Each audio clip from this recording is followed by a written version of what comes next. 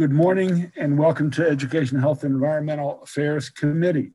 Welcome committee members, welcome people testifying, and welcome those of you following on YouTube. We have a number of bills. We'll try to get through as many as possible before our midday break, and then we'll resume at 1:30. The order of bills, there have been a few small changes. Senator Peters will go first. That's Senate Bill 40. We're shifting Senator Hester 231 to second, and then Senator Washington 155, then Senator Peters. We're going to ask you to return Senator Peters. I apologize for splitting up your testimony. We have that unfortunately throughout the day. I see you have 3 bills today. So we will get back to you on the 3rd bill. Hopefully we'll get through the first 2 bills between 11 and 12:30. As people know, the first witness after the sponsor can speak up to 5 minutes. They do not have to take all 5 minutes. Subsequent witnesses will speak up to 2.5 minutes. Because of the number of bills, we may have to cut folks off. And if I do ask, please wrap up your comments. With that, we'll start with Senator Peters, Senate Bill 40. Welcome to the committee, Senator Peters. Thank you, Mr. Chairman. This will be brief. I have no witnesses. A couple years ago, thanks to you and members of the General Assembly, we created the Richard W. Collins III Leadership Scholarship, which gave a full tuition to young men and women that wanted to pursue ROTC at our HBCUs. So we set aside $1 million, and I went to the first graduation, and I can tell you the Collins family was ecstatic, and she has really healed because of this scholarship. What the issue here today is that when we put the bill together, because First Lieutenant Richard Collins came from Bowie State University, we felt that we should have at least 25% of the money allocated to Bowie State first, and then the rest go to the other HBCUs. So what happened was that the entire $1 million wasn't spent because Bowie State has an ROTC program, Morgan has an ROTC program, Coppin's program falls underneath Morgan. So Morgan handles all the administration of Coppin's program, and Coppin, through Senator Hayes, has told me that they're at some point going to create their own ROTC program. And then UMES doesn't have an ROTC program in place right now.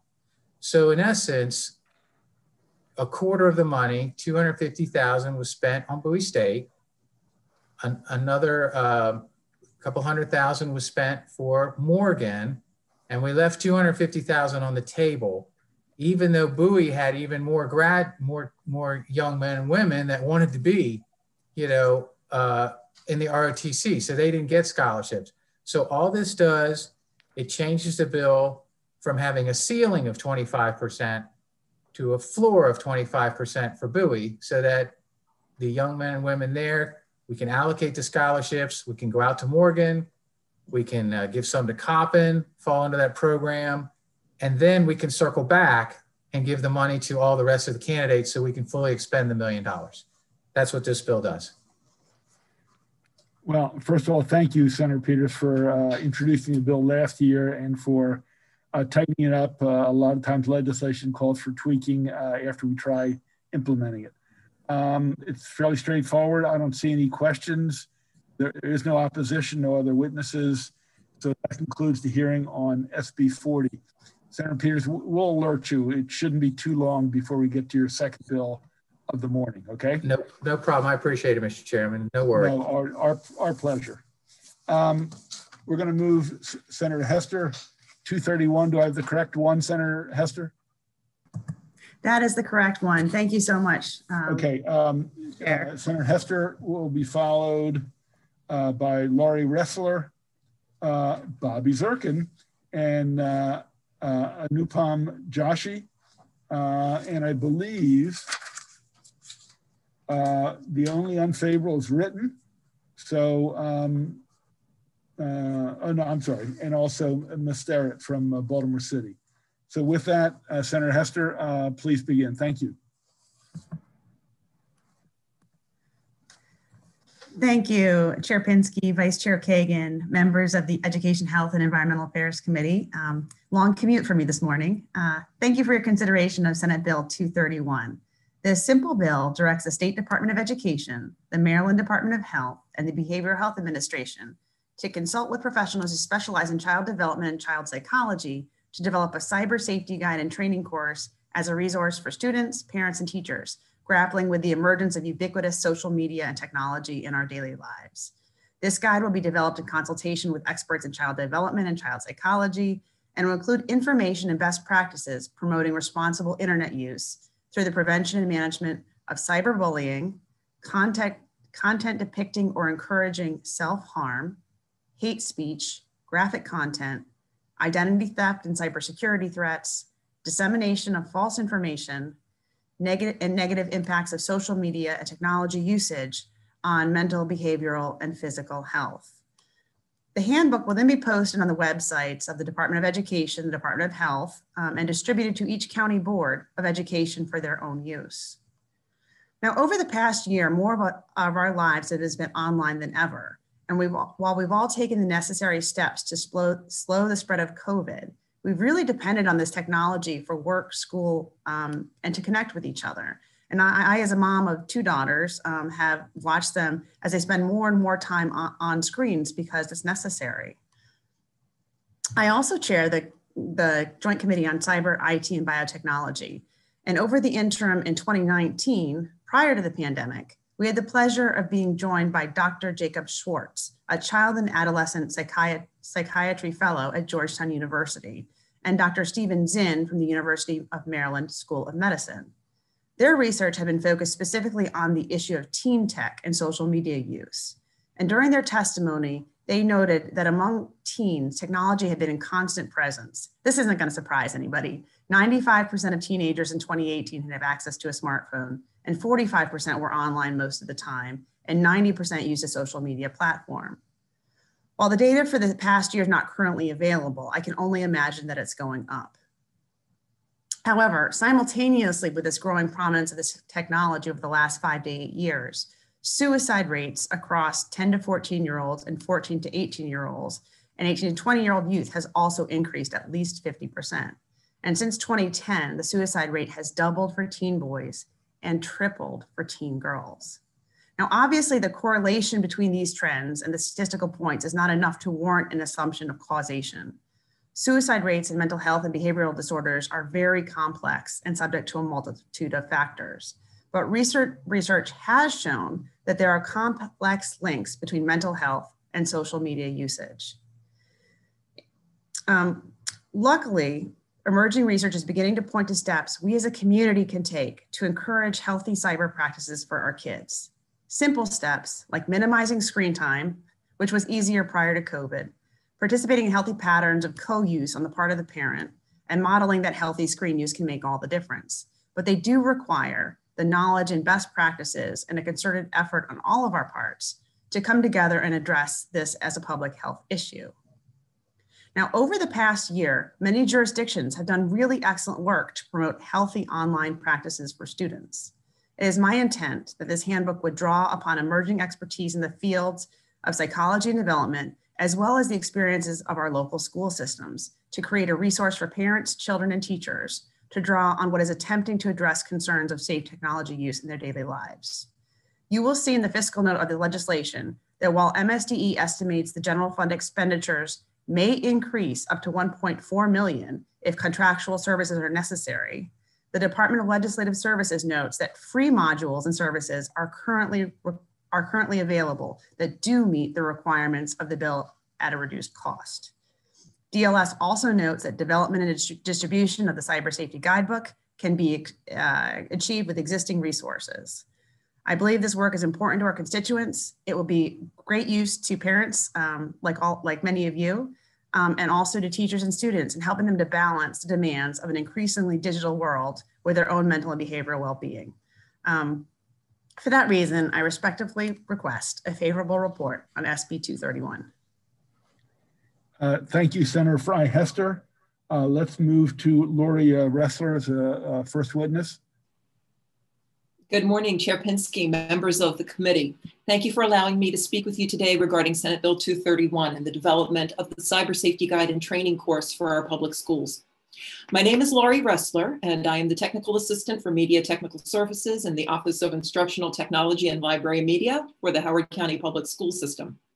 I am a state certified media specialist for grades K through 12, and I have taught library media and technology in Howard County elementary schools since 2011. I'm speaking today as a professional educator and a private citizen, and my opinions do not reflect those of the Howard County Public School System. I've personally witnessed the explosive growth in the use of technology by our students at an increasingly younger age over the past 10 years. This growth has only been accelerated by the pandemic and virtual learning. But instruction in cyber safety and digital citizenship isn't something we just started doing since COVID became our new normal.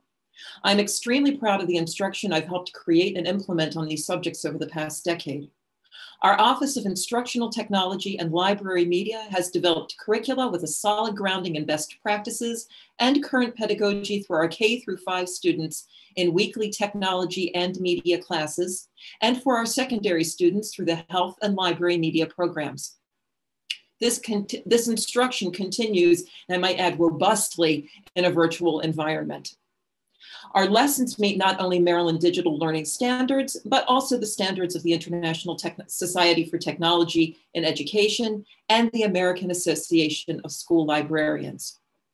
Throughout the pandemic, my office has provided weekly virtual professional development, so every Howard County technology teacher and media specialist is ready to help each student to become a safe, thoughtful, and productive digital citizen. Every child in Maryland deserves such a well-planned and implemented learning experience. We all want to ensure the safety and the emotional and mental well-being of our students when we're using digital tools. But beyond that, we want our students to become more than just passive consumers of technology. We want them to strive to be critical thinkers and ethical creators and collaborators in our digital world. Everything we do drives toward that goal. To this, the creation at the state level of a cyber safety guide and training program, drawing on the research of child psychology and technology experts, and made available to all public school jurisdictions, would be a valuable supplement for us as educators to draw upon as we continue to refine and improve our cyber safety and digital citizenship programs. I respectfully ask that you support me and my fellow technology and media teachers across Maryland by supporting the passage of Senate Bill 231. Thank you so much. Thank you, Ms. Ressler. Senator Bobby Zirkin, please unmute him. Well, good morning, everyone. It's good to see all of you guys. This is a little different. So I wanted to, this is my first time being on this side of things, but I wanted, first of all, to thank Senator Hester for inviting me to come and speak on this. I'm doing this on behalf of Bradley and Nikki Bozeman Foundation. Brad Bozeman, for those of you who are Baltimore Ravens fans, is the starting left guard for the Ravens, and he and his wife have a foundation that they've been working on across the country on anti-bullying efforts. And he actually is I had an opportunity to go on Zoom last night with Katie, with Senator Hester, and the Bozemans. He's the Baltimore Ravens nominee for Walter Payton Man of the Year based on all their efforts. Really just amazing people. They wanted me to come and testify on this bill, and it's obviously something that's important to me. It's the issue of cyberbullying. I mean, this bill goes way beyond that, but the bill, having these kids and their parents and faculty understand the dangers that are out there, not just about cyberbullying, but about cyber stalking and revenge porn and sextortion, a lot of the things that we've done in the Maryland General Assembly that you all have done in making good reactive laws. Unfortunately, the kids just don't know about it. They don't know what to do when they're cyberbullied or when they're cyber stalked. And these technologies, like Katie, I have 2 young daughters, as you all know, and the things that they're facing online are just extraordinary right now. And I wanted to give you just a couple of quick examples. just from my own law practice, I've had people call in. One of them obviously is not from my law practice, but you remember the story of Grace McComas and the torture she went through before she ended up taking her own life. We do have laws and the ways to protect them. For instance, we all created a peace order so that the kids can actually go and get judges to stop that, but they don't know it. The parents don't know it. So they'll call people like me in my law office and you know, ask what to do. Another one is this crazy story came into my office about, I guess it's called ghosting software. Some girl, a little 14-year-old beautiful girl, got texted to her phone what she thought was a text from her parents, from her mother, but it actually wasn't her mother. It was some perv old coach of hers that had continued to follow her. And the text coming to her phone was from her mom, or, you know, from her mom's phone. It said, you know, something to the effect of, you know, enjoy the party tonight, you know, make sure and bring your condoms. And so she called her mother and said, why would you send that to me? And the mother said, what are you talking about? I didn't send you anything. It was this guy using software to tell the girl, pretending that it was the mother. I mean, God forbid that had said, come meet me somewhere. This girl could have gotten raped. And then there's a last one just a month ago, somebody on a Zoom like this with a bunch of kids. And they had, one of the boys, is a private school, one of the boys had photoshopped this girl with a naked body underneath of it. And on the Zoom said, we're going to send this out on Snapchat and TikTok or whatever else. If you don't take your clothes off in front of everybody right now, this is a 12-year-old girl. Thank God she didn't do it. And, you know, the kids got in trouble at their private school, but these are the things these kids are facing right now. It's extraordinary. Last point, just my kids' school, they had some national expert come and do something for the PTA about who's monitoring these things, the number of, you know, just on TikTok, the number of sex offenders and would-be sex offenders that are monitoring some of these apps, like looking for little girls who are posting these, you know, what they think are innocent videos, but these guys like stalking them online and trying to bait them.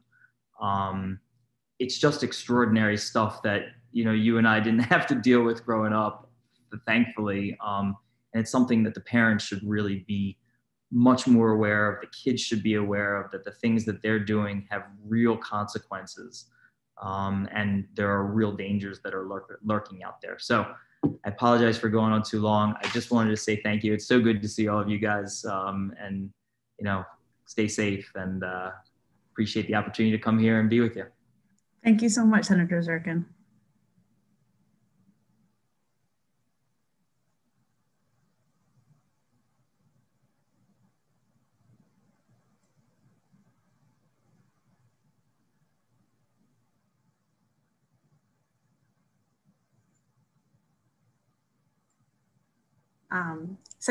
Chair Pinsky, I think you're muted.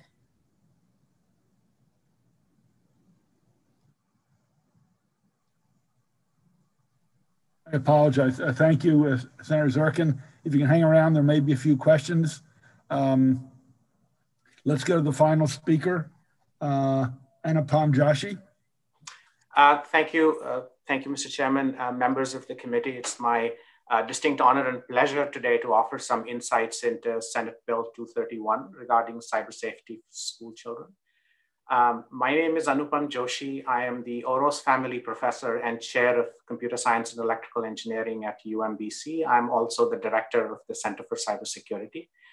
That said, the comments I express today are my own personal views and not necessarily that of UMBC. I rise today, Mr. Chairman, to testify strongly in support of Senate Bill 231, which requires the creation of a guide and training courses around cyber safety.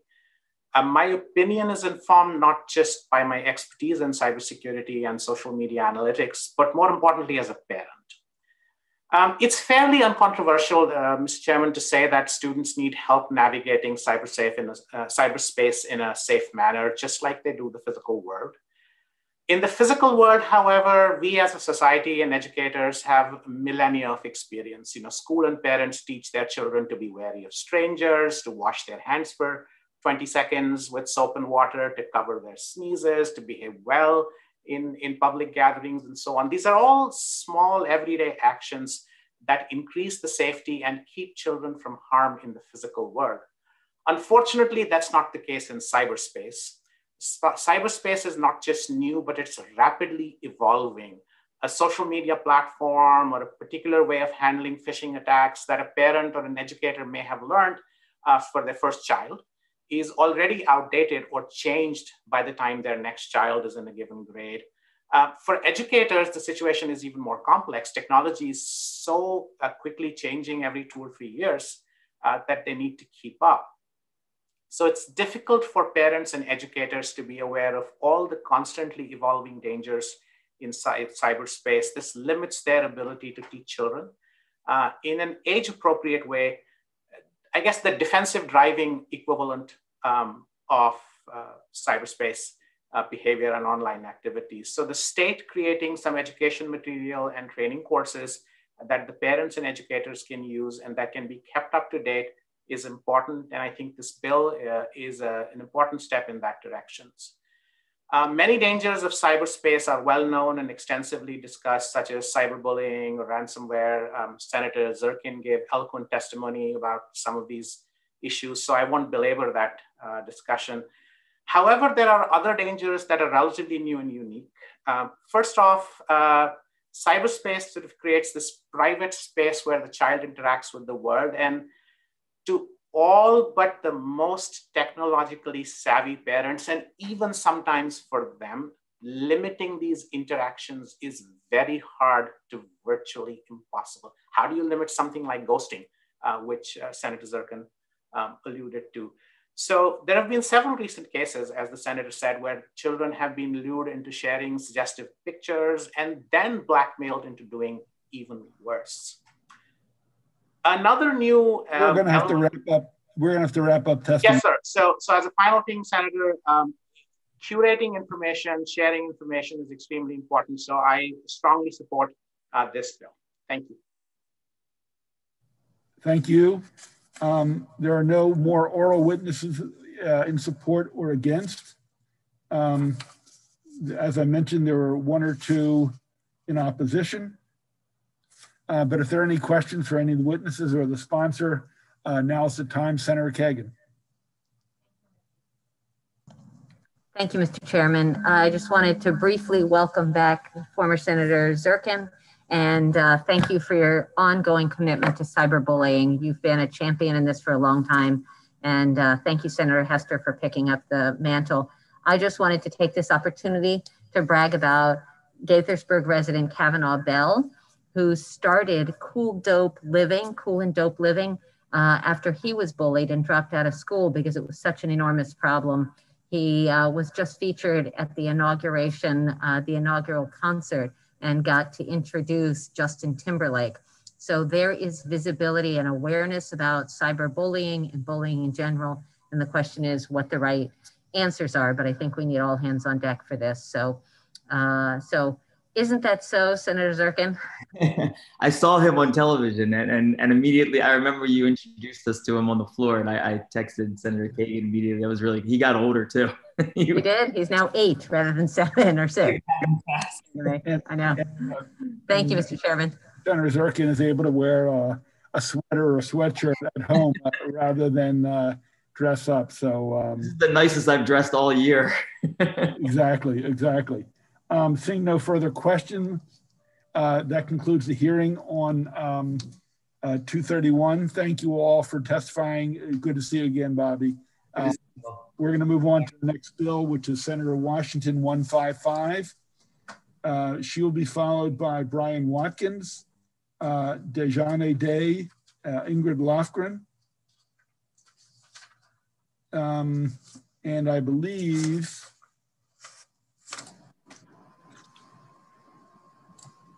there's only one unfavorable, which is written. So with that, Senator Washington, take it away. Thank you, everyone. Good morning still, Chair Pinsky, Vice Chair Kagan, fellow colleagues. And it was good to see our former chair, both Senator Hester and I spent a year in JPR, so it's good Good to see you again. Thank you all so much for your willingness to hear testimony regarding SB 155. And it's very similar to the first bill in that we need to make some really critical improvements to our Maryland college tuition waiver for youth that are experiencing homelessness. So in 2014, Maryland led the nation in creating a tuition waiver program for unaccompanied homeless youth. And it was voted in by a unanimous bipartisan vote. And I'm really honored to have sponsored that legislation to establish that tuition waiver. And also the cross-file was Senator Edward Riley. So I think it's, again, pretty cool that you've come back to this committee in an opportunity to look at this legislation. And all of us who have supported that original bill really want to make sure that it is effective. In the intervening years, we've seen the tuition waiver provide a real pathway for higher education, for youth to move out of homelessness, for so many bright students who otherwise could be locked into intergenerational poverty. And since then, we've learned from implementation challenges in Maryland that other states have created some similar homeless youth tuition exemptions. So now in 2021, we see that we're out of step. So we were the leaders 7 years ago, but we're really out of step with other states in providing homeless youth tuition exemptions for our failing students. So today, our youth are facing a crisis that threatens to keep more students out of college. Ongoing COVID pandemic is exacerbating inequitable access to higher education.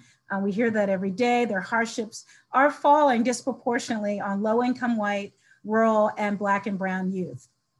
It's urgent that we take action by learning from the challenges of our tuition waiver program. SB 155 responds to these challenges by bringing our law in line with the other successful states. So this is what the bill would change. There's an attachment to my written testimony that I've provided each of you also with a chart. So digitally, we've provided that outlines the problems with the current tuition waiving program and the corresponding solutions that are addressed in SB 155. I'm just gonna briefly walk you through this chart. So please, maybe open it up or take a look at it. Maybe in the future I'll do slides, but these amendments are not made in response to oppositional concerns, but instead to reflect additional improvements. So you can see the first change is to repeal the requirement to verify each student's homeless status annually. The current requirement creates a catch-22 where students achieve stable housing, then thanks to the tuition waiver and other financial aid. Then once they are stably housed, they lose access to the waiver and they lose other financial aid and they become homeless again. I can assure you that the original legislation did not intend for waiver recipients to remain homeless throughout college. Of course, this makes no sense. So we know that students need stable housing to be successful. It is telling us that no other state with a homeless tuition waiver requires annual verification. And Congress just passed legislation eliminating annual verification of homelessness for independent student status on the FAFSA. So repealing Maryland's annual verification homeless requirement will protect students from the devastating consequences of losing this waiver and therefore their housing. The second change is to repeal of the eligibility requirement that the students must be unaccompanied. Currently, the waiver law excludes youth who are experiencing homelessness while accompanied by a parent. But these youth face the same difficulties in accessing higher education as youth who are homeless without a parent. And again, we were the first to do this in 2014. It made sense to be really cautious, but now we're finding, again, that this is putting us out of step, again, with the rest of the nation and also out of step with the needs of our young people. It's notable that foster youth continue to be eligible for Maryland's parallel foster youth tuition waiver, even if they are reunified with a family or have been adopted. So this change would address that disparity. So youth who are homeless should also be eligible for the tuition waiver. I'd also like to note that if we remove this exclusion, it will not result in an overwhelming increase in youth who receive the waiver. As the fiscal note indicates, only 720 students experiencing homelessness graduated from high school in Maryland during the last year for which the data is available. And we know that there are in excess of 2,000 students that are experiencing homelessness in any given year. And again, those are the ones that we're able to track. So this bill is targeted to those few youth who have overcome extreme odds. Remember, they must be accepted to college in order to use the waiver. SB 155 would also require that institutions provide an application and an appeals process.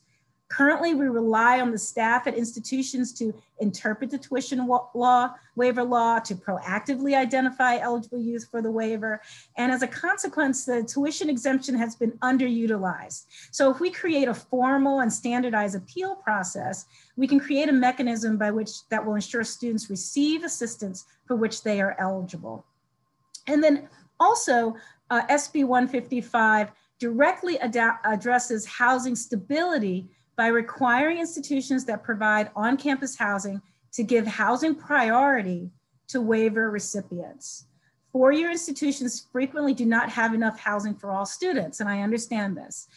Giving priorities to waiver recipients promotes housing stability without costing institutions anything. Also, this applies to institutions that provide on-campus housing, so it does not apply to two-year institutions. SB 155 clarifies also that tuition includes charges for every term: fall, winter, spring, and summer. This change codifies our original intent to provide students with full year-round support. This is simply a clarification and does not change current law. Likewise, the bill allows students to keep the waiver when transferring to other institutions. This protects transferring students against bureaucratic delays that can prevent them from receiving the waiver in time to register for classes. This has happened multiple times over the years. SB 155 also wants to provide greater transparency. It's very important that when we're making these types of investments and we're providing this type of support for our young people, that we be able to track it. So we require the institutions and EHE to report the number of students requested, the number that are being given, and also the number that are denied, and to provide copies of forms used, including the waiver. Also, we need to have copies of the application process and the appeal forms. And this allows us to troubleshoot any additional issues in implementing this law. Now, there are some sponsor amendments, because as you could tell by my explanations, it's slightly complicated. And so we wanted to make sure that we get it right. So the first amendment pertains to verification of homeless status for waiver eligible purposes. It specifies that a youth must have been verified as homeless during the 24-month period prior to the application for the waiver, and lists the entities that can provide that verification. We believe that this will help institutions. It's going to add an existing list of homeless service providers and who receive state funding and federally mandated TRIO programs. This is bringing into some other legislation that we've passed over the last couple years around supporting unaccompanied homeless youth and allowing these providers to be a way of verifying that information. This is a technical fix, and it conforms to Maryland laws and Maryland law and to laws in other states. So it conforms us to other states, and also it conforms us to the current FAFSA. The Second Amendment creates a liaison within the Financial Aid Office and other appropriate offices. The liaison is going to support our students navigating through this waiver process. And remember, they often don't have parents that have experienced college and certainly don't have the time to support them in moving through this process, or if they are homeless themselves, not having a context in which they could provide the support. Many other states already require a liaison or a single point of contact for homeless students on college campuses, and some campuses already have this person. And finally, I'm offering an amendment that requires this data reported by the institution and EHE to be disaggregated by demographic classifications. Analyzing student demographics is really crucial to monitoring whether the waiver is truly an equalizing and providing equitable access by supporting a full range of youth of color, trans, intersex, LGBTQ, or questioning youth, and a number of economic and regional differences that would really be important to the success of this bill. If schools don't already collect this information, they can easily do so on the required application. Just to address the fiscal impact, Each of these changes are key to bringing about the promise of higher education, expanding access, which is a value of our legislature, and it will not add unmanageable costs for the universities. If you check the chart in the packet that I provided, it really shows that the number of homeless youth granted each year is very small. And it does tell you the associated costs, but you can see the amount of aid given per student is really modest. It represents only tuition and mandatory fees, not room and board or other costs. Those are still going to have to be managed somehow by the student or other aid. You may also note that the number of waiver recipients has increased incrementally, very small each year. So there's not going to be this wave of people taking benefit. As we do a better job of ending homelessness in the state of Maryland, this won't be needed. But until we do that, we need to provide these young people who are working so hard to achieve their higher education. A majority of youth experiencing homelessness are not able to enroll in college for various reasons. So again, the number is going to be low. Second, institutions are capable of adjusting enrollment mix to accommodate youth with tuition waivers. The University System of Maryland spends up to $17 million a year on tuition readmission for employees and their dependents. In contrast, it spent approximately $500,000 on homeless youth. So we're spending $17 million on one hand, people who have access, who are employed, and in contrast, we're only spending about $500,000 for youth who are among our most vulnerable. So this, any increase in the latter is nowhere near, is getting us incrementally towards equity and providing for these young people. The fact that there's an increase is something we should celebrate. So supporting these young people achieving college, we're really, as we know, will save the state money in the long run as they will become part of our economy. They'll be able to pay rent, they'll be able to get jobs, and then their children will not be in the same situation that they were in. So again, in closing, this bill removes barriers for some of our most vulnerable and dedicated and talented students. We can imagine a world in which housing status of a young person does not make them ineligible to attend college. These students will, of course, be our thought leaders, our doctors, our inventors, our entrepreneurs.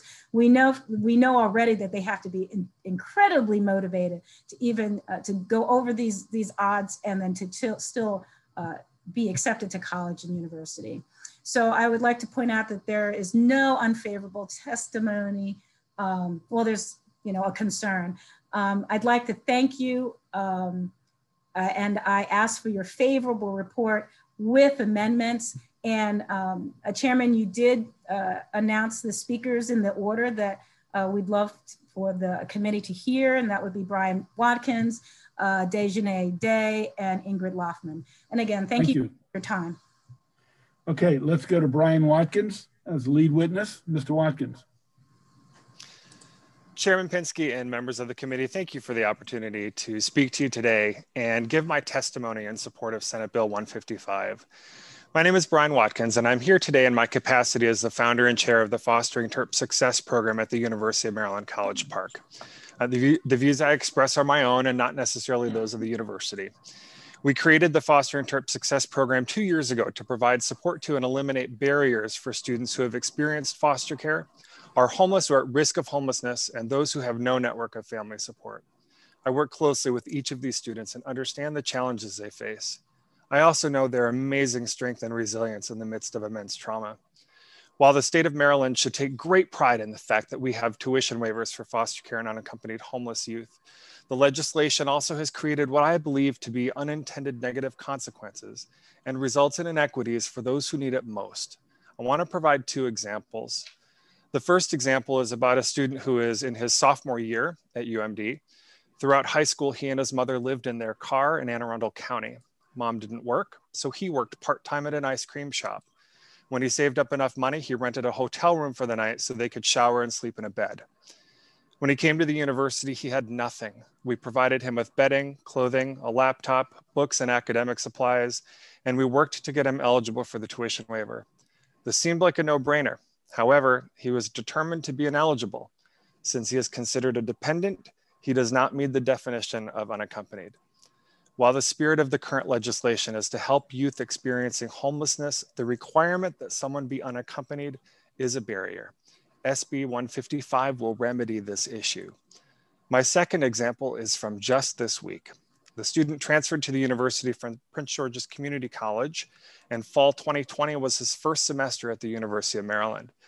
After his mom died tragically when he was 16 years old, he lived out of a car during high school, as well as in transitional housing here in Prince George's County. He qualified for the waiver at Prince George's Community College, but he's having trouble qualifying for the waiver at UMD. This speaks to the lack of consistency from institution to institution. Due to several delays processing forms and acquiring the proof needed for eligibility, the student has $5,000 in unpaid tuition for last semester, an unpaid balance that resulted in a financial block preventing him from registering for spring semester. I got the block removed from his account on Monday, so he was finally able to register. With changes to the legislation reflected in SB 155, when a student is determined eligible for the waiver by one institution, the student retains that eligibility at any other public institution in which the student enrolls. This is so important. My intent in sharing these stories is not to demean or diminish the important work of our financial aid administrators. They are my colleagues and friends, and they are doing their jobs. They're following policies and protocols. They are following the legislation. Unfortunately, those things do not always place students in the center. Instead, these policies prioritize paperwork, checkboxes, and restrictive terms and criteria over the traumas and truths of students. To our students, the perception is that our institutions are looking for a way out rather than a way in. Homelessness is homelessness. Accompanied by definition or not, there is shared trauma and experience of poverty. Homelessness is not their only challenge. We also cannot ignore the fact that the youth most impacted by foster care and homelessness are disproportionately Black, Indigenous, and people of color, as well as lesbian, gay, bisexual, transgender, and queer. We also know that the degree completion rate for foster care youth is significantly lower than that of all other students. Only 2% of those who enter higher education earn a degree. And the data for homeless youth is elusive. The national data does not yet exist. In addition to providing tuition support, this bill also ensures that each institution have a liaison, like me, who can help connect students to critical resources. The bill also establishes an application and appeal process, which will help standardize the eligibility process across institutions, create consistency, and reduce the confusion experienced by students. An application is not a burden to an institution, it's what we know how to do. That a student who is homeless makes it this far should be celebrated, and we should do all we can to ensure their success. I ask you today to please support SB 155 and provide even better legislation that opens the doors for youth experiencing homelessness, reduces the immense burden of debt, and provides a fighting chance to escape poverty. Thank you. Thank you, Mr. Watkins, for your helpful testimony. Next is Dejanay Day, please, from the Prince George's County Youth Action Board. All right. Good morning, Senator Pinsky, Senator Washington, and the representatives of the committee. My name is Dejanay Day, and I am in support of Senate Bill 155. I have had personal experience with using the tuition waiver bill when I was in college at the University of Maryland Eastern Shore. I struggled to receive the waiver the first year I was homeless due to the application process. I kept trying to receive the waiver for my whole sophomore year. And with help from my mentors and the support from the shelter I was staying at during my breaks, I was able to receive the waiver my junior year. But there are some youth that are not so lucky to have the support that I had. If there was a liaison for situations like this and at the institution, then I would have probably had a better understanding of the waiver, and it would have not taken me a whole school year to get the waiver. During this time of a pandemic where some schools are fully virtual, it is hard for a youth who is going through homelessness to receive stable housing while trying to attend school, virtually. This bill will allow homeless youth the option to attend school, prevent youth from searching for alternative ways to survive, and break the stigma of how homeless youth are viewed currently. For example, homeless youth are looked at sometimes as being lazy, not wanting to work, or not wanting to pursue any form of education. My story has a bittersweet ending because I made it through the trials and tribulations to get my degree, but my other peers were not able to able to get the tuition waiver due to the challenges of getting the waiver, not knowing about the waiver, or the mental strain of it all. My story also has a new beginning. I am a mother of one. I graduated on time thanks to the tuition waiver and the proper guidance. And now I am a co-chair, a youth advocate, of a program called the Youth Action Board in Prince George's County that advocates for ending youth homelessness. There can be more people like myself who can take their education to the next level with the support from the waiver, and overall, the tuition waiver bill will bring an increased awareness to the topic of homeless youth and young adults in the state of Maryland and nationwide. To end this off, education is the building block that can ensure the success of a youth. The bill will add a liaison for support applying for the waiver and make the application process clearer and less of a burden for potential students. The youth will be able to focus on other areas of life, such as mental health, employment, and recreational activities. Please make sure students struggling with housing instability during and after COVID-19 can access education. Again, I encourage you to support Senate Bill 155, and I thank you for giving me the opportunity to speak. Thank you, Dejanay. What a pretty name. Thank you for being. Thank you. The last proponent witness is Ingrid Lofgren. Thank you, Ms. Lofgren. Homeless Persons Representation Project. Thank you, Vice Chair Kagan, members of the committee. My name is Ingrid Lofgren. I'm Director of the Homeless Youth Initiative at Homeless Persons Representation Project. And in that capacity, I provide free legal support to youth and young adults under the age of 25 experiencing homelessness. I'm really proud to have worked on the bill that established the tuition waiver back in 2014 with Senator Washington and Senator Riley. And I'm just so grateful for the continued support of this waiver and the interest in wanting to make sure that it fulfills its promise to Maryland's talented students. My colleagues have done a wonderful job explaining to you what this bill does and why it's so important, and I won't repeat them. I do just want to emphasize what we all know about the return on investment in education for talented youth. The governor's Two-Generation Family Economic Security Commission found that post-secondary education is one of the very most effective ways to break intergenerational poverty. We know that by nearly every measure, college graduates outperform peers with only a high school diploma. The average college graduate is 24% more likely to be employed, and average earnings among college graduates are about $32,000 higher annually and up to $1 million over a lifetime more. College graduates are 3.5 times less likely to be living in poverty and nearly 5 times less likely to be incarcerated. In all, lifetime expenditures are about $82,000 lower for college graduates, government expenditures, than for those with a high school degree. I think, given what we've heard, given what we know about the benefits to the state of investing in education, there really is not a downside to making these changes and providing greater access to the tuition waiver for youth experiencing homelessness. We actually have no opposition testimony. The testimony that was unfavorable was filed in error. It actually pertains to House Bill 155. To a different bill. Just wanted to flag that for you. Thank you. And again, thank you. I urge a favorable report on Senate Bill 155. Thank you very much, Ms. Lofgren. I was just going to flag there is a significant amount of written testimony. Most of it is favorable, but you may want to take a look. Some have suggested amendments, and I was going to mention that there's one unfavorable. So assuming that Mr. Sedwin filed that in error for a House bill, that's helpful information. I see Senator Riley has his hand up. Senator Riley, you have a question? Yes, I do. Thank you, Madam Vice Chair. This is an important bill. How we treat the most vulnerable is an indication of our heart and our treasure. Very happy to help sponsor it several years ago. I'm a guy who likes data. If anybody has listened over the past few weeks, I keep asking about the budget and money and things of this nature. But in this particular bill, Senator Washington, when we established it, we had no clue on the number of students who might take advantage of it. I appreciate Brian Watkins' comment about the foster care only a 2% we'd like to probably have that same type of analysis for our homeless youth. My question to you for the benefit of the committee is, how many children took advantage of it at the last measurable time frame?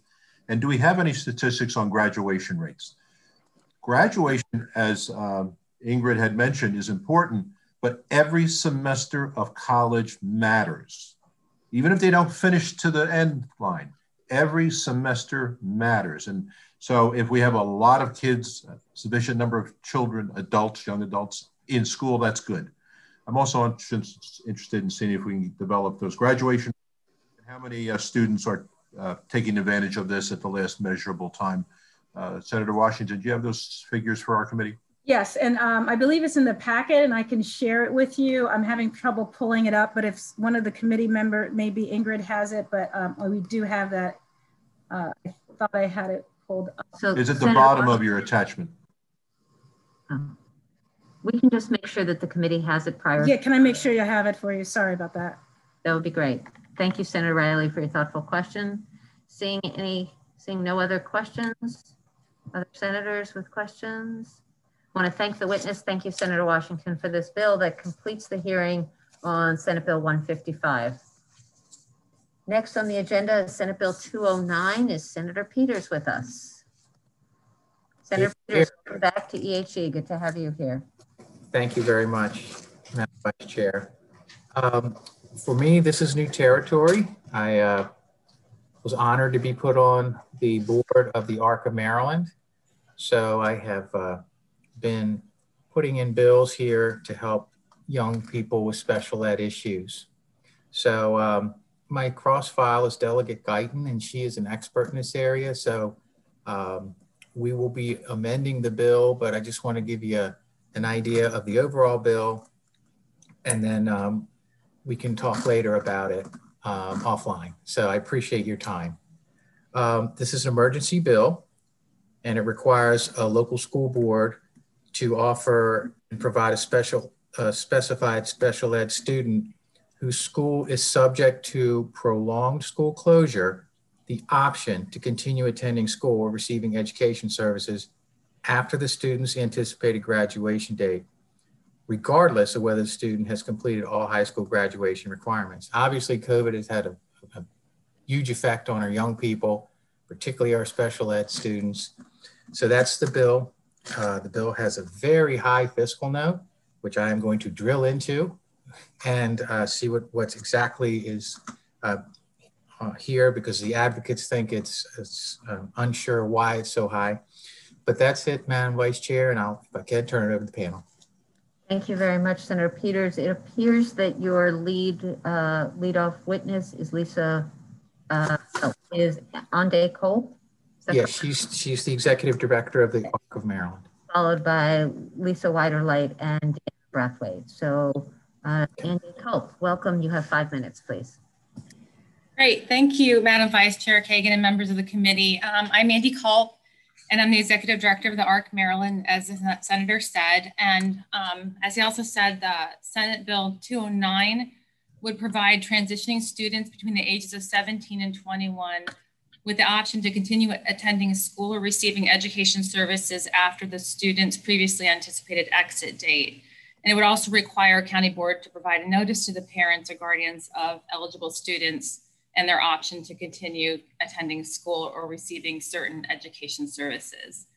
I'm guessing most of you know, but just in case, a primer on transition planning, it's a process that's mandated by the Individuals with Disabilities Education Act of 2004 for all students who have an individualized education program in K through 12 education. And the transition in Maryland starts at age 14. It must be individualized for each student's needs and based on their skills, preference, and interest, and include opportunities to develop functional skills for work and community life. So a lot of students with disabilities graduate from high school with a diploma at age 18 with the skills that they need to move on successfully from there. But other children need more services than the general education curriculum offers, especially as they transition into adulthood. They might need life skills like learning to balance a checkbook, crossing the street, preparing a meal, building soft and concrete skills for employment and to be successful in the work world. So these transition years for students with disabilities are critical time for knowledge building and achieving these orientation and mobility goals and developing these skills. You know, the quality of the supports they get during this time are key indicators to their success as adults. Without the necessary transition components to their education programs, they're more likely to rely on more extensive and expensive supports into their adult services life upon school exit. And during this time, we have excellent partnerships with the schools. There have been considerable efforts made by our schools and teaching staff in many cases to try to modify the instruction and experiences for the student, you know, opportunities to virtually experience jobs and practice mobility, reading, and react to street signs, et cetera. But that hasn't met the needs of a lot of students who really required that in-person support, so that these goals couldn't be accomplished and they're not ready to go. If students are forced to graduate according to the previously determined timeline, despite these lost educational components, there will undoubtedly be a gap in knowledge and skills. And we're talking about roughly 600 exiting students per year out of over 850,000 students in the system. So this is less than 0.1% of all students in the system. And we know that of the students that exited last June, so right after the pandemic hit, that only maybe less than half of them have connected with adult service providers for support. So there's this cliff that they've dropped off, and we're trying to prevent more of that from happening in our state. You know, we understand a lot of that delay in connecting with adult providers has to do with adult service provider capacity concerns, you know, funding, the staffing crisis that's exacerbated by our pandemic. And so, you know, in closing, I wanted to say that, you know, we are hearing this great need from parents across the state, and we're hopeful for this solution that we think is going to benefit us all in the long run and ensure exiting TYs are best prepared to be active, successful, and contributing members of the community when they leave school. Thank you so much. Thank you, Ms. Cole. Appreciate your testimony. Lisa Weiderlight, you have 2.5 minutes. Thank you very much. It's an honor to be able to present my oral testimony in support of Senate Bill 209 with amendments. I'm here to request that you extend appropriate school services to special education students over the age of 17 who have missed valuable time for transition to adulthood training during an extended school closure, such as the pandemic we're in now. Please ensure students with special needs who are set to graduate this year will benefit from this legislation. I'm a single mom who works multiple jobs, and my son is a special education student with a comprehensive IEP due to his autism, epilepsy, and other disabilities. He has a one-on-one aide when school is in person since he has trouble learning independently. My son is set to graduate high school in just 4 months with a certificate. From the time he was 5 until age 16, he attended a non-public special education school. Since then, he and the Baltimore County Public School team have worked successfully to transition him from the most restrictive, non-residential high school to attending classes outside of general education and working at a farm with multiple tasks and responsibilities with his aide. Before March 2020, we were talking with that community work experience to increase his work hours and with another potential community work experience the other part of the day. Since March 2020, my son has sat at home in front of a computer, watching videos about different jobs he can consider, listening to a teacher talk about the importance of being respectful and dressing appropriately for a job, and writing a resume. This is not what the IEP team decided he needs. His IEP and needs assessment show that he should be out in the community, learning how to do specific job skills. Before school closed almost a year ago, my son was in the community learning from his mentors at the farm. He has most likely lost the majority of his skills that he was using at the farm, and he will not have the ability with an adult service provider in June to have more job training because that is not their responsibility. This is a travesty. Research shows that up to 80% of people with autism are unemployed or underemployed.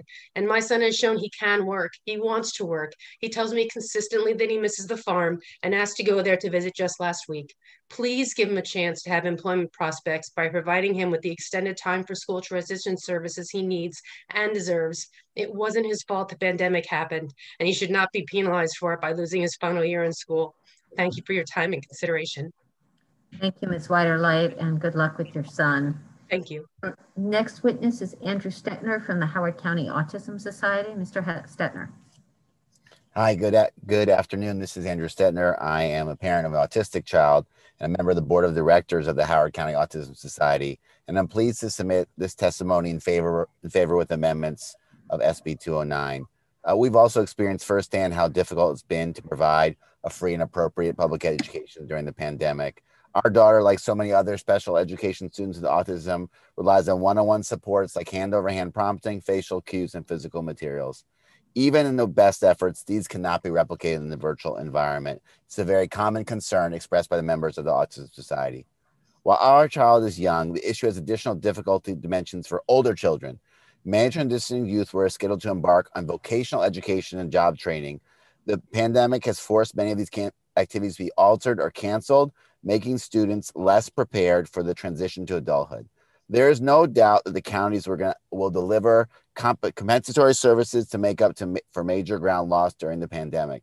But the pandemic and the service interruption has gone on too long to reasonably expect the counties to be able to catch up by the time for those students who are over the age of 17 to get those services by the time they complete school at 21.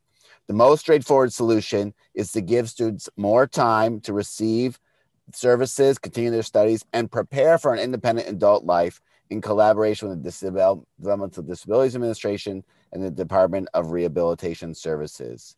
I also support amending Section L of this bill, which would reduce the amount of compensatory services awarded to students if they choose to extend their education. We need both those compensatory services to catch up to what is lost, and that additional time to get the work experience and the other services are needed. And like Andy said, I know this is a cost to the counties and to the state, but there's a cost on the other side that may be difficult to calculate.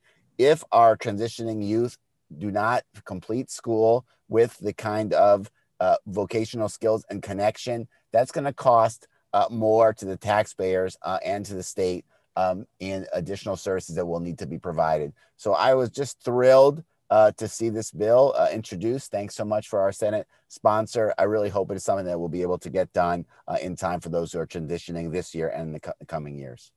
Thank you, Mr. Thank you so much for your testimony. Wrapping up the proponents, Deanna Brathwaite. Thank you for being with us. Good afternoon, Mr. Chair and Mrs. Vice Chair.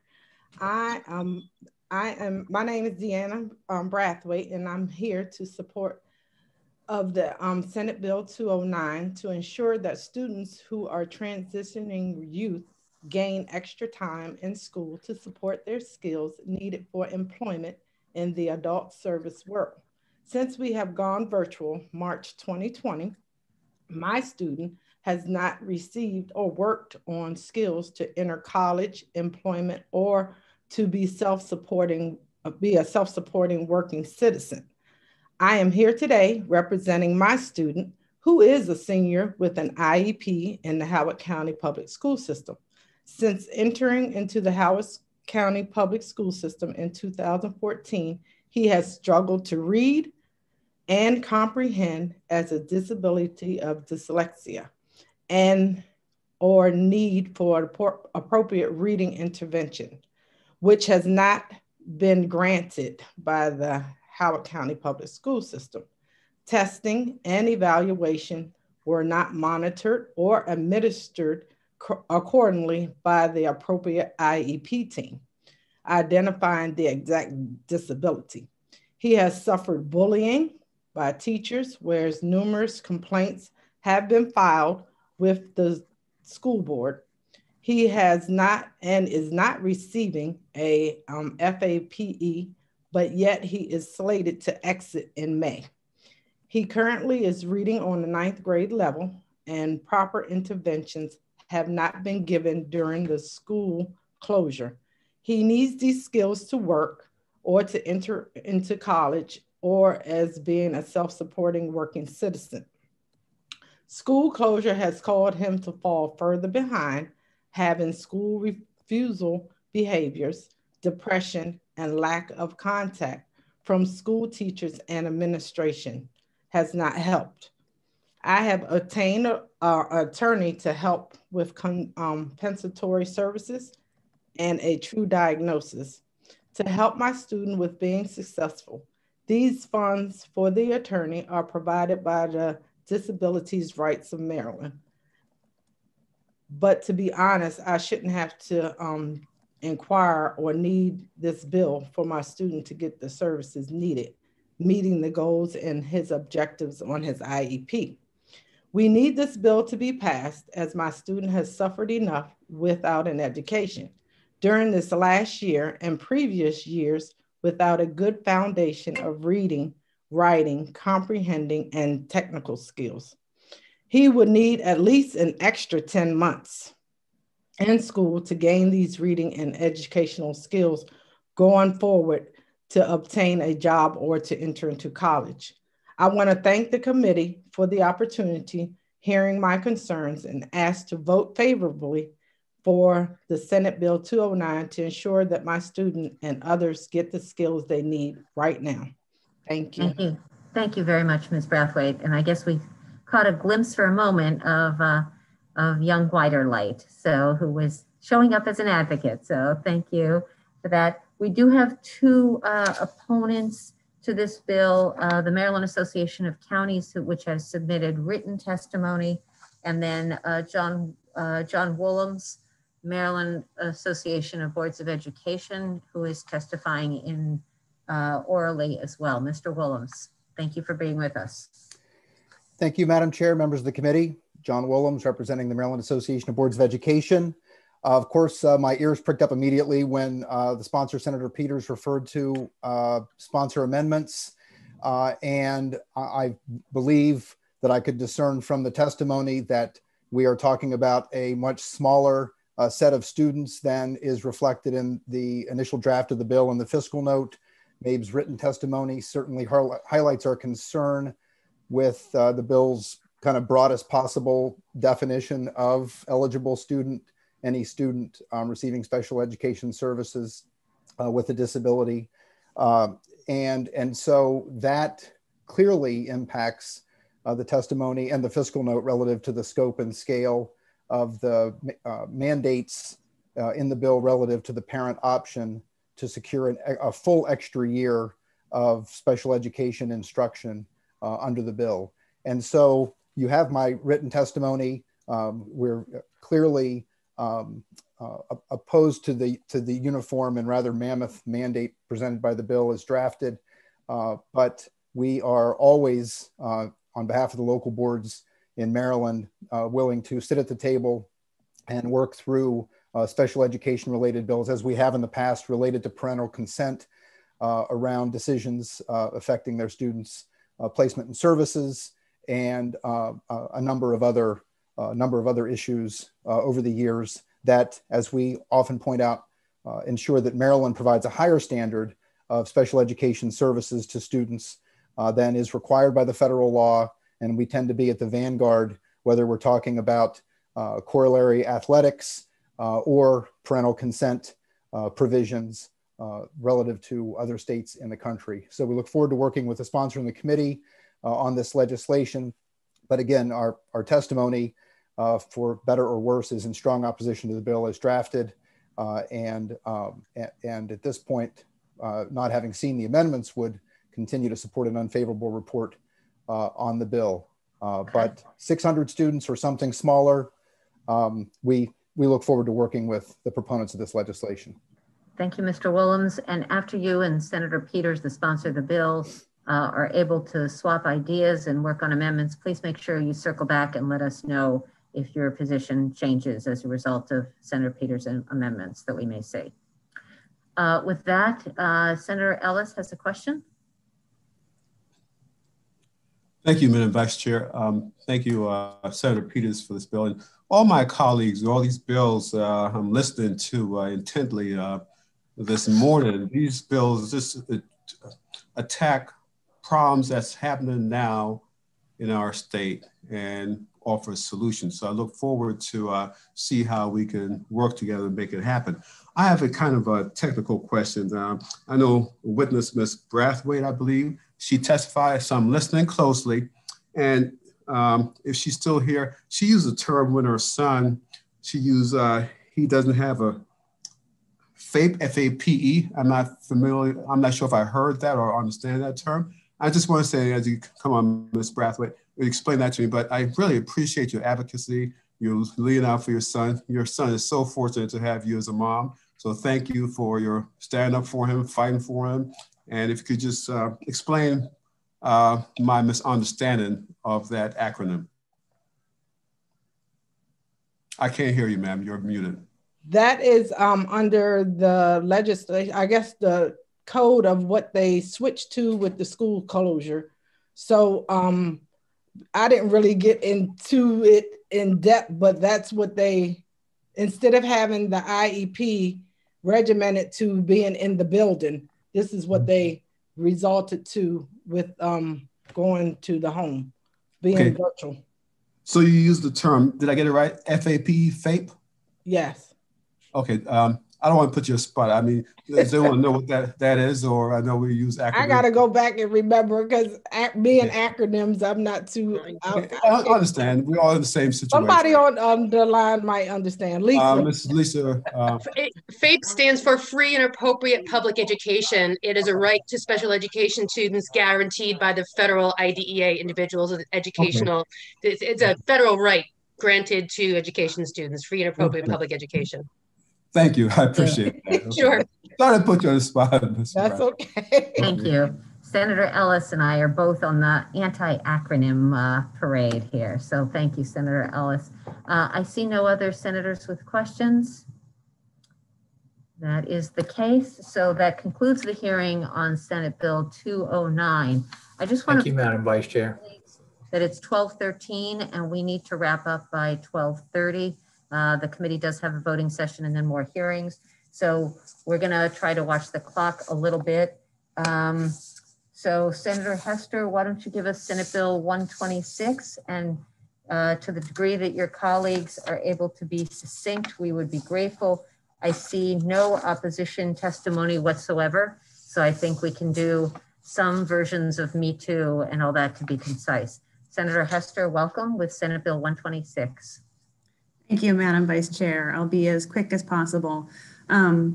Distinguished members of the Education, Health, and Environment Affairs Committee, thank you for your consideration of Senate Bill 126. Over the last several months, each and every one of us has heard from our constituents about the challenges that our students are facing with the virtual environment. And this is especially true of our students with early literacy challenges and dyslexia, for whom the impacts of this loss of this instructional time only compound the pre-existing challenges they faced. Now, Senate Bill 126 aims to address these challenges. It was a recommendation of the Maryland Dyslexia Task Force from 2015, and it follows a model laid out by 23 other states, including Texas, California, and New Jersey, to bring together a diverse group of stakeholders to create a comprehensive resource on reading and dyslexia. The Reading and Dyslexia Handbook, the bill creates the Stakeholder Advisory Group to collaborate on the creation of the Reading and Dyslexia Handbook as a central repository of tools. The handbook would include, first of all, evidence-based practices for reading, screening, identification of reading difficulties, comprehensive literacy instruction, and other specifically designed instructions and interventions. Second, definitions, indicators, and characteristics of reading difficulties, dyslexia, and dysgraphia. Third, recommendations for student accommodations, including assistive technology and methods of parent engagement and communication. And finally, it requires MSDE to designate one dyslexia liaison to assist local school systems in implementing professional development opportunities and other forms of technical assistance based on the Reading and Dyslexia Handbook. I'd like to point out that there is a long list of over 100 pieces of favorable testimony from across the state and from organizations as diverse as the Education Advocacy Coalition, the Maryland Education Coalition, the National Association of Pediatric Nurse Practitioners, the Maryland Psychologist Association, NAACP, and the Baltimore Jewish Council. This bill will make sure that the best practices reach the hands of our parents and teachers to identify children with reading difficulties earlier in their life and to implement more effective interventions following that identification. For those reasons, I respectfully request a favorable report on Senate Bill 126. Thank you, Senator Hester. And it looks like Stephanie Carr is your lead proponent, kickoff witness. I just want to confirm that, followed by Alex Murphy and David Murray. Is that correct? That is correct. Okay, and then William Fluke will wrap us up. Okay, Stephanie Carr. Good afternoon, members of the committee. My name is Stephanie Carr, and I'm a former high school general education teacher, current co-chair of the Special Education Citizens Advisory Committee for Howard County, and one of the 5 founding members of Decoding Dyslexia Howard County chapter. And most importantly, a parent of 3 children with disabilities who all share dyslexia. I am testifying in support of Senate Bill 126, which would result in the creation of a reading and dyslexia handbook that would provide much needed guidance to the local school districts on further changing the long-term practices of reading and literacy instruction that have not provided all children with the basic ability to read. As a former high school general education teacher from Baltimore City and Anne Arundel County, I experienced firsthand the damage that inappropriate core instruction at the elementary level inflicts, how the lack of evidence-based interventions was unable to remediate the skills students did not have, and the inability for students to comprehend curriculum required to graduate. By the time a student enters 9th grade, the gap between a student's grade level and their academic ability had grown so wide that the focus is not on the long-term effects of the inability to read proficiently, but on passing standardized tests and graduating on time. Fortunately, protocols to combat these practices will be outlined with the passage of the Reading and Dyslexia Handbook Bill. The Maryland State Department of Education will be providing local districts guidelines to support evidence-based interventions for students through 12th grade.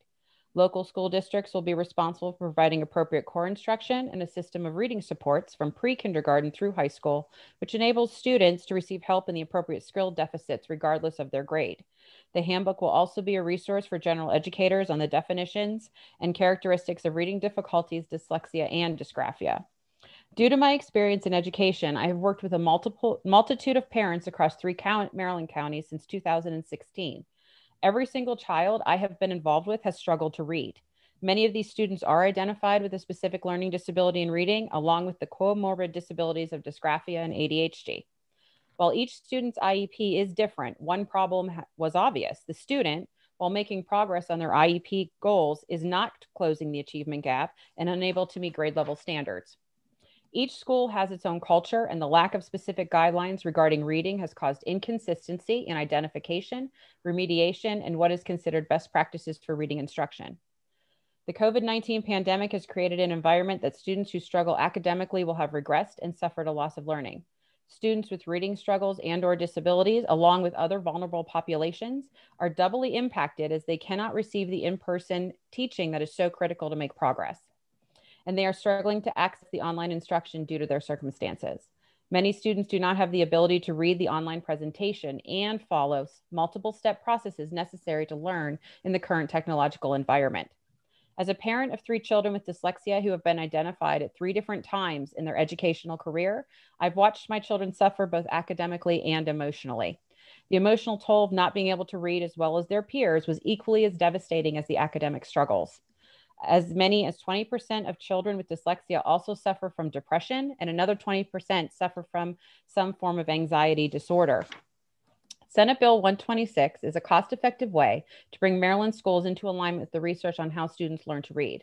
While the fiscal note does indicate that MSDE will need an additional position to support the liaison role, the bill clearly states that MSDE is able to appoint an existing member of staff to perform these duties along with current responsibilities. In July of 2020, Dr. Karen Salmon sent a letter to Delegate Ludke stating that our English Language Arts Coordinator possesses many of the necessary skills and knowledge to provide these supports. An individual has already been identified who can fulfill this role. The bill makes no attempt to interfere with the local school district's ability to decide on specific interventions and instructional materials. Rather, it will provide a one-stop shop of resources for improving all students' outcome in reading. These resources, materials, and information laid out in the handbook will help guide administrators, educators, and parents on standards, instruction, and practices in and outside the classroom. There can be no doubt that this guidance is needed when approximately 55 to 60% of all Maryland children are not meeting grade level expectations on the MCAP English Language Arts exam across all tested areas. The handbook also supports the implementation of the Ready to Read Act and will guide school systems on collecting data from the screener and align supplemental reading instruction interventions to student needs. I want to thank the committee for the opportunity to speak, and I urge a favorable report from the Senate Education, Health, and Environmental Affairs Committee for the Senate to pass Senate Bill 126 to create the Reading and Dyslexia Handbook to support our local school systems in the endeavor of teaching reading to all children. Thank you, Ms. Carr. Thank you. Correct. Something I said there was no opposition, and that was erroneous. I'm afraid it was not highlighted, but John Woolhams has submitted unfavorable testimony. We will hear from him. But first, I suspect we're going to hear from a superstar witness here with Alex Murphy. Go for it, Alex. We're so glad to have you in the Senate with us today. Okay, but we can't, wait. You're going to have to put your testimony down so we can see your face, if that's okay. So if your helper person can just put that in front of you. And if you move really close to your computer so we can hear you really well. Please, we're eager to hear your thoughts. Hello, honorable members of the Maryland State Senate. My name is Alex Murphy, and I am in 5th grade. I have dyslexia. I have a hard time with spelling, reading, and writing. When I was in public school, I felt frustrated. There was one book that I couldn't read, so I would just look at the pictures during reading time. It took me twice as long to take the standardized test than all the other students. Most students take it in 1 day, and I took 2 days. My parents now have me in a private school for kids with dyslexia. My reading teacher at my current school teaches me how to decode words, practices spelling different words, and we practice reading sentences by playing games. In language arts, we write paragraphs, and we take a lot of time learning how to write a good paragraph using different colors for the different types of sentences in our paragraphs. I think the Reading and Dyslexia Handbook is a good idea because it's like a guide for teachers and parents to know what dyslexia is and how to teach kids with dyslexia. When I was at my public school, they didn't really know about dyslexia. This handbook would be written by people who know a lot about dyslexia and reading. They can share what they know about how kids learn to read. The handbook can also explain how to teach kids to read. I think it's important that all kids would be taught to read. Not all kids will have a chance to go to a private school like me. Therefore, I think all kids should have the opportunity to learn the way their brains need to. Thank you for your time consideration of supporting this bill. Thank you, Alex. You did a great job, as I knew you would. Thank you, and you read it beautifully. Congratulations. Thank you. William Fluke is going to wrap up the proponents. Mr. Fluke. Thank you. I'm sorry, Mr. Fluke. I'm sorry. I apologize. Right. You are David Murray. I thought there was somebody before me. All right. Sorry, you're wrapping up. I apologize. Mr. Murray, welcome. Thank you so much. Good morning. I'm Chairman Pinsky, Vice Chairwoman Kagan. Thank you so much, Sean, for having me this morning. My name is David Murray. I serve as the school board member representing District 1 on the Prince George's County Board of Education. I am also a dedicated special education teacher and just hopped out of a session with one of my students where, I'm working on the very things that I think are important for our dyslexic students and really all of our struggling readers in Maryland. I won't go through and read this entire testimony that I had written out, and just wanted to urge your serious consideration for this bill. It's extremely critical that we lead from a statewide level on this. There are things that obviously we need to let our teachers work out in the classroom, and then there are things that are so important that we have to make sure that every teacher does because it's just good teaching. You know, we've heard a lot across the nation about following the science as it relates to COVID, and we should. Now we need to follow the science of reading as it relates to how students learn to read. And so in my experience in the classroom, you know, I've really seen both sides of it. I came in and really didn't know, you know, the right way to teach students to read. And unfortunately, even with my best efforts, it wasn't going to be enough if I wasn't going about it the right way. I'm really thankful to have run into a lot of the very advocates that you've heard from today. And that's really helped inform my instruction and paying great dividends for my special needs students that I teach. And it's something I'm looking forward to champion in Prince George's County in our school system. And I'm so thankful that this bill has been introduced and would urge your favorable vote. Thanks so much. Thank you very much, Mr. Murray, for testifying and for your service on the school board. It's important. Mr. Fluke, now it's your turn. Please, please share your thoughts. Thank you, Vice Chair Kagan and members of the committee.